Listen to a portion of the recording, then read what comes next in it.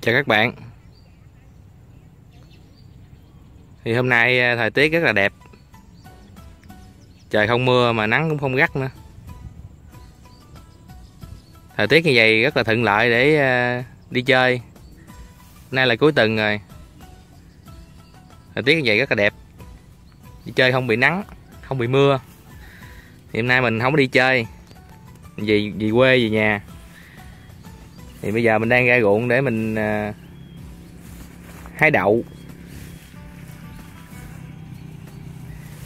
Thì đậu này trồng hồi trước Tết tới giờ ăn cũng nhiều rồi, hơn cái tháng rồi. Nên là nó hết còn đậu ngon rồi. Mình kiếm một vài trái đậu để về làm món kho quẹt á. Mình luộc đậu mình chấm. Đậu này nhà trồng. Với lại hái khổ qua nữa. Đó, khổ qua đó. Khổ qua này Tết hầm mấy nồi luôn á. Tới giờ vẫn còn trái nè. Hái mớ đậu thôi. Thêm khổ qua với lại bầu. Con kia khổ qua nữa là được rồi. Ăn với khô quẹt rất là ngon.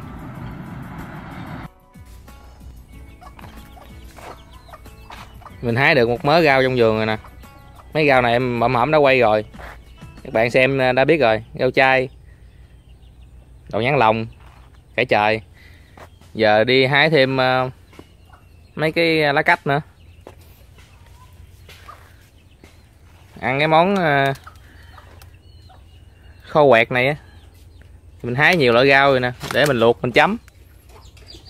Quẹt là để chấm rau mà. Sau một tuần đi mần mướn về thì ăn kho quẹt. Cuộc sống là vậy thôi.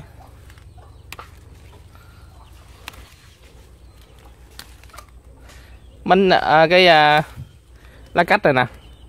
Ăn bánh xèo rất là ngon. Mình có làm cái clip bánh xèo ăn với lá cách này rồi đó. Các bạn xem ha. Lá cách rất là tươi ngon. Có mấy con kiến cả nữa nè.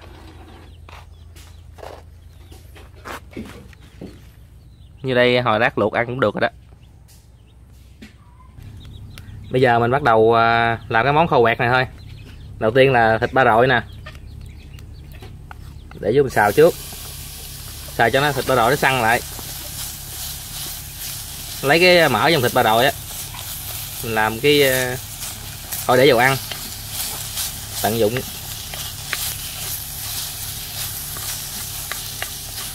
Cái nồi đất mà càng đen á, thì kho đồ ăn càng ngon.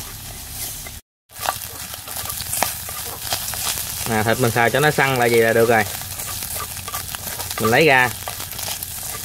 Để trong đây một hồi mình đổ nước mắm vô là nó mặn thịt này là hồi khỏi ăn luôn á. Để nhắc xuống cái.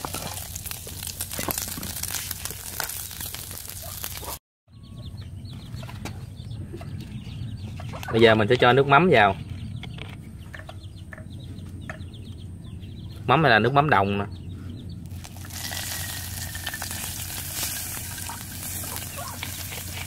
Cái nồi đất nó nóng dữ lắm. Nó nóng dai lắm. Tiếp theo là để đường vô.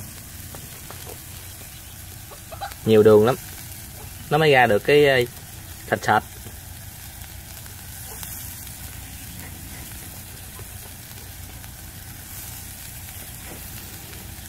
Thì cái khẩu vị của người miền Nam mình á là ăn nó ngọt. Cho nên là món nào hầu như là món nào cũng có để đường chứ. Phải ngọt ngọt mới được.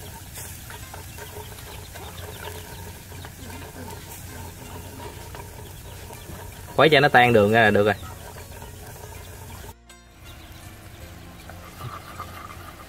Mình nấu chút xíu à. Cho cái nước mắm với đường này nó tan ra, nó sắc xuống chút xíu là được rồi. Thì cái món kho quẹt này nè, ngày xưa á chỉ có nước mắm, muối với lại đường thôi. Để thêm vài miếng tép mỡ nữa. Còn bây giờ á thì chế biến thêm là có thịt ba rọi, tôm khô, với lại có nhiều thứ cho vô thêm nữa.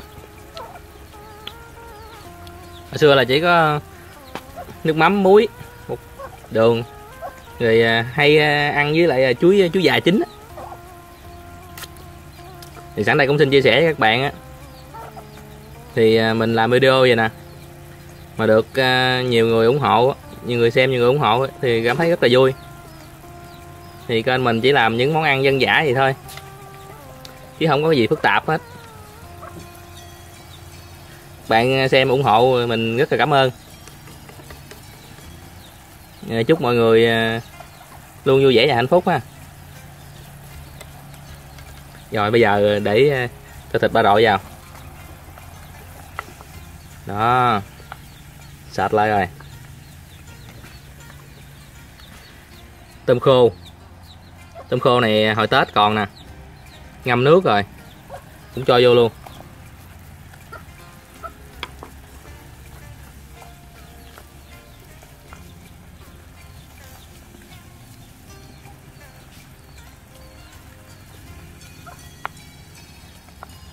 Em thử miếng này. Vừa ăn vừa ăn.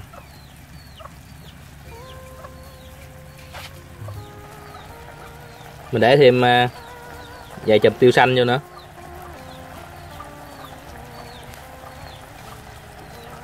Có tiêu xanh nó thơm lắm, ngon lắm. Đó. Thêm một ít củ hành. Nói chung là nhà có gì thì mình cứ cho vô đây được, cũng được hết trơn á. Này là không có gì mà bài bản gì trơn á. Thêm vài trái ớt hiểm. Nhanh nhanh mới được chứ không thôi là nó khét.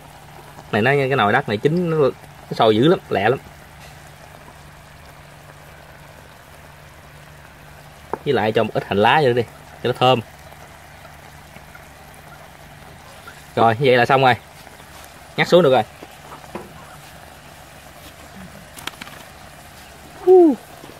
Thơm quá các bạn ơi. Đây là thành quả của mình. Cái nồi khô quẹt quá thơm. Em thử miếng này. Ngọt ngọt mặn mặn quá đã, béo béo nữa, có ba gọi. Thì sẵn cái bếp này mình bắt nước ra mình luộc rau luôn. Luộc mấy loại rau để chấm với cái thịt ba ơi. Luộc mấy loại rau để chấm với lại khô quẹt. Quá đã. Mà nước của mình nó sôi nãy giờ rồi. Thì có mấy cái có một củ cà rốt à. Nên mình để vô mình luộc trước. Thì cà rốt nó lâu mềm, nó lâu chín.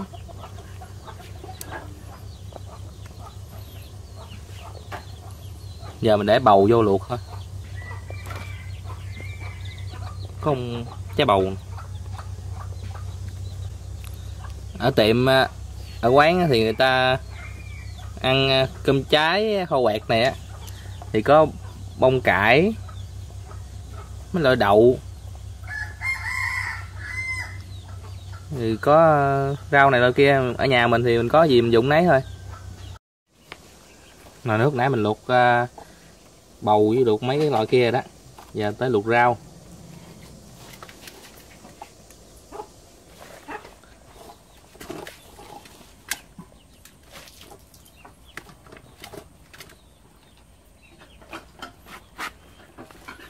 Rau này để vô là chín rồi.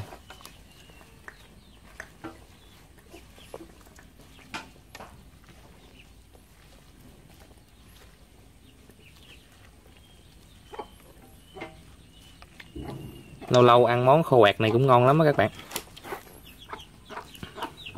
Hồi nhỏ thì thường ăn lắm, mà giờ ít có làm món này ăn. Thấy đi quán ăn đồ này kia, mà đi nhậu rồi kia thấy hay kêu món này á, thấy người ta kêu món này nhiều lắm, dễ ăn, không có ngán. Cơm cháy khô quẹt. Đó, xong rồi đó, giờ dọn ra ăn thôi. Gắp ra.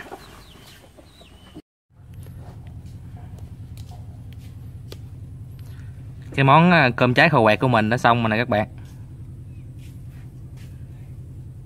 Đó. Nhìn thấy hấp dẫn ha. Nè, với rau luộc. Có khổ qua, đậu bắp, bầu, mấy loại rau. Bữa cơm ở nhà cuối tuần thì chỉ có vậy thôi, đơn giản vậy thôi.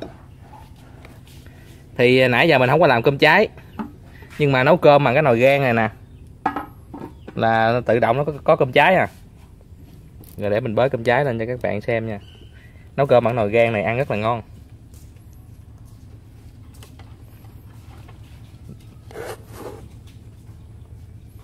Đây nè. Đó, cơm cháy tự nhiên chứ không phải là cơm cháy ở tiệm giống như người ta làm. Ta làm thì người ta có cái chảo người ta làm cơm cháy. Còn cơm này thì để bới cơm ấy ra. Ở dưới cơm ở dưới, lớp cơm ở dưới là đây cơm cháy à. Cơm cháy này thì nó mềm, hơi đen đen vậy nè. Đó. Đây là cơm cháy kho quẹt.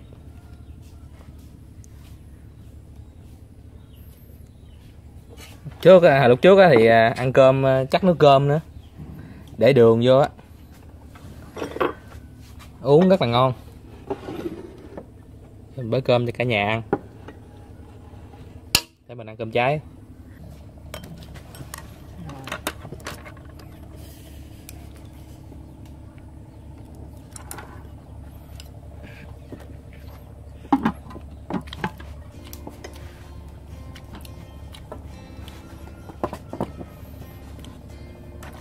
Gặt miếng rau luộc nè.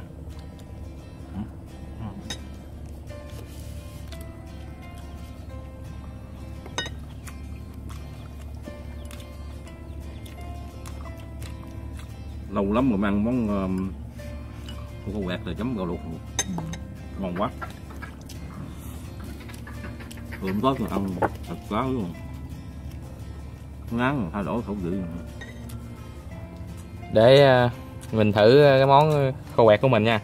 Gắp miếng khổ qua, chấm một miếng kho quẹt.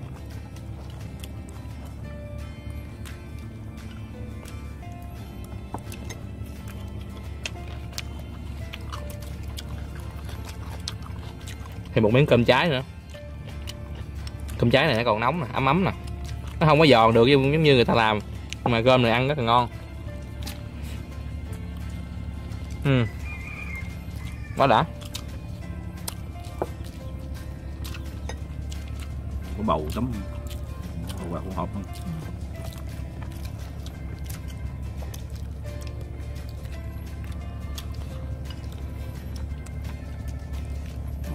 Chỉ cần một món kho quẹt này là đủ ăn rồi, đủ ngon rồi. Không có cần gì thêm.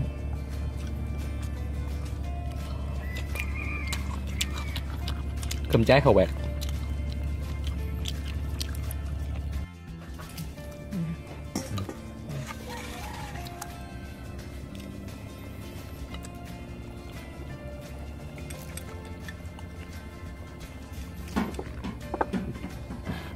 Có tiêu xanh vô đây nó rất là thơm, rất là ngon. Món này hèn gì ra tiệm ai cũng phải ăn là vậy. Quá ngon mà. Đó.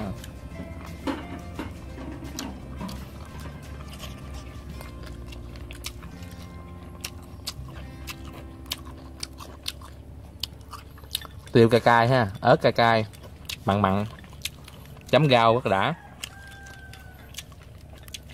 Cái này ăn cơm là rất ngon, nhậu cũng được, uống bia ăn cái này đã lắm.